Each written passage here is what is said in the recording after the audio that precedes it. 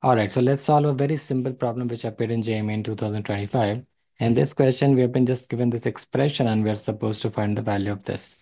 So if you look at this question carefully, you can write this as sin 70 degree, and then what you got as cot, you can convert it as cos 10 degree into cos 70 degree upon sin 10 degrees into sin 70 degree.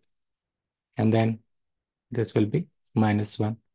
So because we could see that this will become cos A minus B or cos A plus B. So that is the reason we did this. So this will be sin 70 degree and this would be cos of 10 degrees into cos 70 degree minus sin 10 degrees into sin 70 degree. And then whole thing will be divided by sin 10 degrees into sin 70 degrees. So the above expression is cos A into cos B minus sin A into sin A, which is cos A plus B.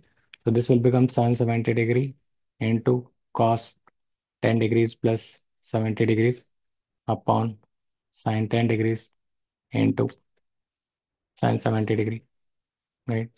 So sin 70 degree will cancel and this will become cos 80 degree upon sin 10 degrees. And then you know that I can write this as cos of 90 degree minus 10 degrees upon sin 10 degrees. And this could be written as sine of 10 degrees upon sine of 10 degrees, right? And that is nothing but actually equal to 1. So yeah, so 1 is your answer. And then this question, you just had to keep solving this for 2, 3 steps, and then you would get your answer. That's all for this question. This was a very simple question. If you got any queries about this, do ask me in the comment section below, and I'll be happy to answer your queries. Thank you so much for watching this video. Have a good day.